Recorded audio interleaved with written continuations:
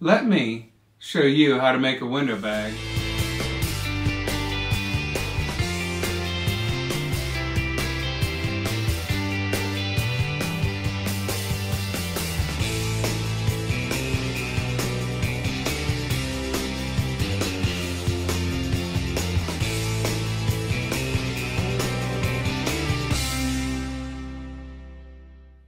Hey YouTube, it's Matt here. Hey, I have the absolute best subscribers in all of YouTube, and I want to thank my subscribers for always giving me great ideas.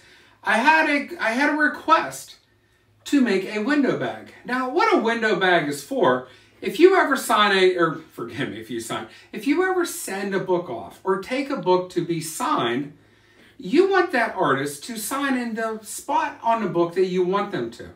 And if you just send in a raw book, you don't know how they're going to handle the book. A lot of signers, they're signing book after book. And a lot of times they just grab the book and they move it off to the side and they sign it and they hand it over. And we all know, we try to take the best care of our books so that they all stay pristine. And, you know, we all want the mint 9.8s. And if we want to make sure that they stay that way, we have to send books into them to be secure. So there's a lot of places you can send books to be signed. Right now, CGC is doing very well with their private signings. You take a book, you put it in a window bag, and then you send it off to Florida, which is where CGC is located. Then the artist or the writer or whoever, I guess writers are artists, right? They will sign the book for you, and then it will come back in a yellow label CGC. And right here's one. In fact, I had just sent this Conan book. I just sent this off to the Roy Thomas signing I sent it in October. It came back in January. I love this Conan the Barbarian number 24. That signature just looks gorgeous on this cover. And so I will show and I will demonstrate how I build window bags. Now, the books that I'm going to show you are CGC books, but CGC is not the only place you can have books signed. A lot of people like to have raw books, and sometimes you can send a book off to a LCS, and they'll have a private signing, and sometimes they send to CGC. Sometimes it's just for raw books. A lot of times you can go to a convention, because conventions will happen again someday, knock on wood. I don't know if you guys heard that. But a lot of times you can take a book to a convention and have a CGC signature witness there. But there's other places other than the CGC private signings. Now, the first thing I do whenever I do a window bag is I want to know where I want it signed. And you take the cover, and sometimes, you know, there's a spot like right here. Maybe the artist can sign it in silver. Who knows? In fact, I'm going to make a window bag for this area right here. And what I'm going to do is I'm going to take a Sharpie, and I'm not going to draw in a comic book, obviously. I am going to draw roughly the box that I want in a Sharpie. Put it right there. Roughly this is where I want. Now, I am going to want this in silver, and we'll keep that for later, or we'll talk about that later. But now that I have it marked off, I'm going to take painter's tape. And that Sharpie mark that I made, honestly, it's not so important that it has to be exact. It's just roughly where I want it. And even here, the painter's tape, just roughly where I want it. So I'm going to rip it off. And I am going to actually start to build my window. Now, one thing I could have done, I could have taken the book out, but I am going to hold that step for next. There's multiple ways of doing this. All right, so I'm going to just fold that back, not super tight. Okay, now the next step, it is very important that the book is not in the window bag. So to make sure that I don't get the book stuck on the tape, I'm going to flip this back and tape the tape backwards so that there's no chance that the tape will come in contact with the comic book. Going to set that off to the side. All right, now the next step. This is where you take a utility knife or an X-Acto knife of some type and just slightly, you're just going to cut the plastic.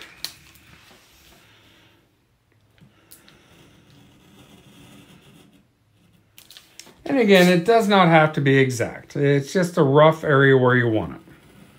And we know that this is where we want the book to be signed, in this window.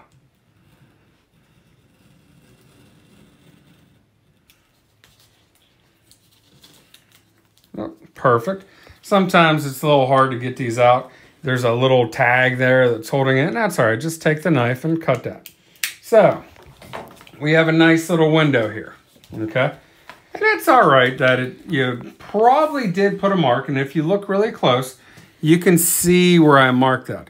Now, I am very particular. In shipping, these little edges can mark a comic book, believe it or not, even though it's real small. So I will replace the book, or the backing board. This way I have a smooth backing board, which is going to go on the back of that comic. So I slide in the new backing board. Now, remember when we talked about we want him to sign in silver? Because let's go back to this cover.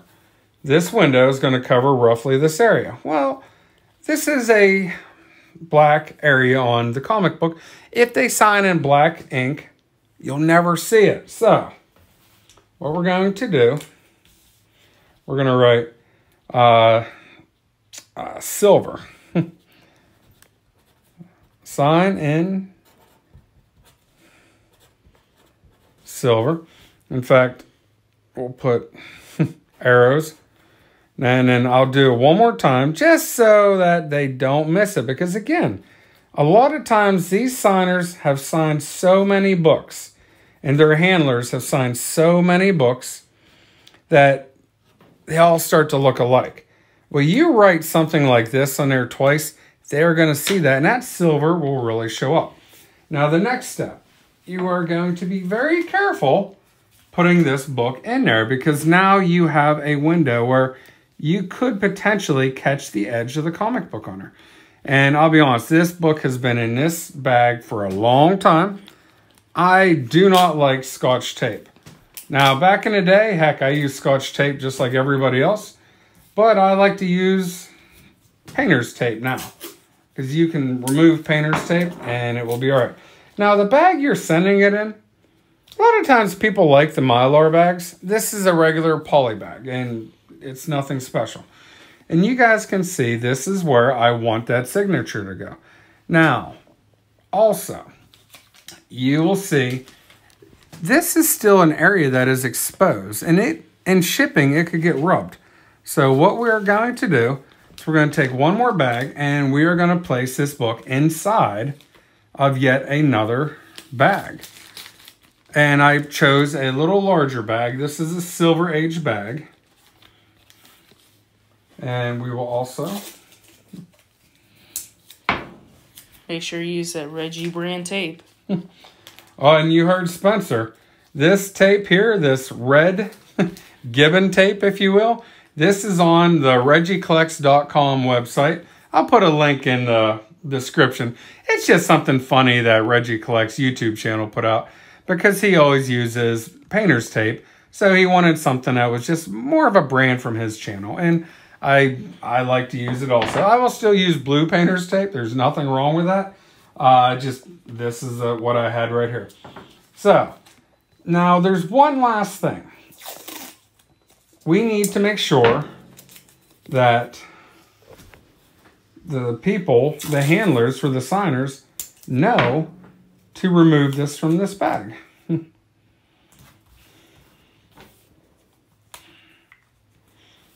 You're going to put window bag.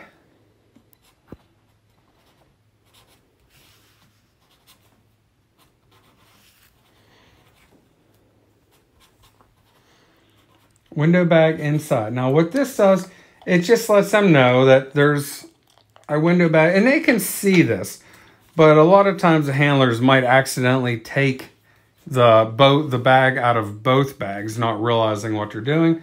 So this is a bag that is, or forgive me, this is a book that is inside a window bag, and it's also protected by another bag, and it's on its way to CGC. Now, whenever I send it to CGC, I'll protect this, a little extra measurements.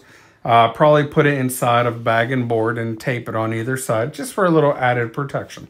All right, if you guys have any questions on how to make a window bag or any other questions, go ahead and put them down in the comments. A lot of times, your questions can lead to me making a video to help my subscribers, learn more about the collecting hobby. Alright guys, and if you like this video, please give it a thumbs up. If you are not subscribing yet, please go ahead and hit that subscription button and hit that notification bell. Alright guys, everyone, thank you for watching.